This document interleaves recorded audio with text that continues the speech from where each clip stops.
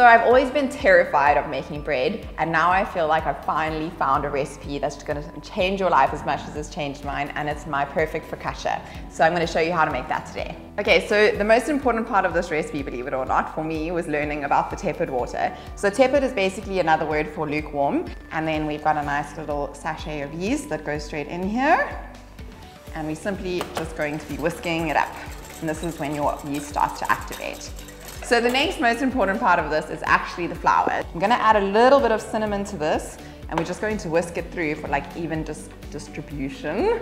So now another key point is not to add your salt to the dry mixture now, because we don't want the salt to get in contact with the yeast, because basically it will kill the yeast. So we're just going to be adding in our flour and cinnamon mixture to the wet ingredients at this stage, and we're going to be adding in the salt now.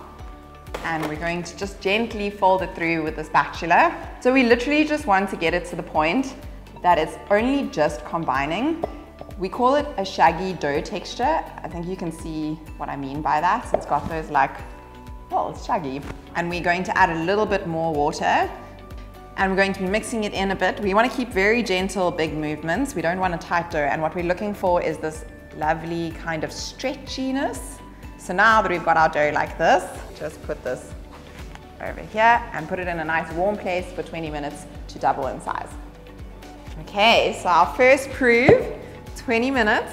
So we're going to wet our hands. It just makes working with dough so much easier. Obviously, if you have a scraper, I'm sure you can go down that route, but I'm all about getting stuck in there with your food. So we're just going to go from the sides a bit and just like bring it in and kind of knock it back. So you can see it's still a very nice wet dough. Okay, so that's exactly what we're after. Nice air bubbles. Boop. So now we're going to put it in for its second proof, and we're going to generously oil a bowl. And we're gonna, whoa, delicious. This is so much fun as well to make. And then we're going to put a towel over it again for another 20 minutes. So while my bread is proving, I'm going to roast some grapes. So I like to roast mine in a little bit of honey.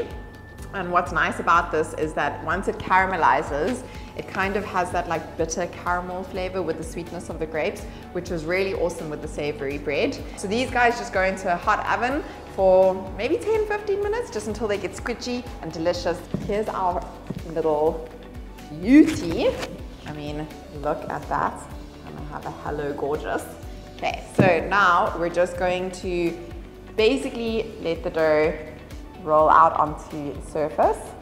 All that beautiful oil is going to protect it. Obviously at this stage you don't want to handle it too much, because then you're just going to lose those beautiful air bubbles that you've worked so much for. And then we're just going to pull and kind of fold over. You can see it's really great because he's keeping, what should we name him? Joey. Joey is keeping his texture and shape, but it's also full of that beautiful air.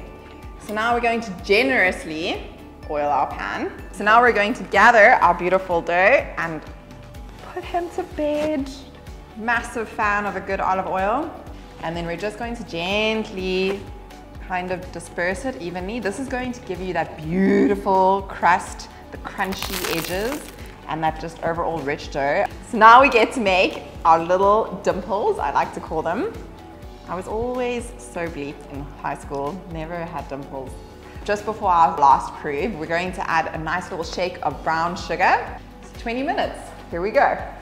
So ready to go into the oven. Look at that wobble. I mean, hello, I'm so excited. And now we're gonna add some toppings. I think our grapes are gonna be ready to come out of the oven. I like to roast them beforehand, just so that they're not like super raw when you bite into your delicious focaccia.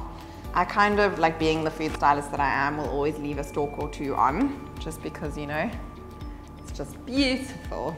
Okay, nothing like some freshly picked thyme, like really young and soft and delicious. This is going to look so beautiful. Okay, then I'm gonna add another little glug. Like I said, it gives it that beautiful crust and crunch and golden deliciousness. And then I'm just going to just give it a few more pokes to make sure we get that lovely airy effect. Knock it down a little bit. And this beauty is good to go. To die for. It's amazing. Look at that. I'm like proud every time I make this, and the feeling of joy never leaves. So we've let it cool down a little bit. The reason we baked it in cast iron is because it retains the heat, just really gives it that incredible crust that we're after. So a little trick is to put this plate on the top here, and carefully, because it is hot, turn it over in one foul swoop. And hopefully, hurrah! Ta-da! And now we can just carefully put them back over there. The only thing left to do is slice into it and eat it with your favorite cheeses. Okay, look at that, hey? Squidgy, delicious, fresh.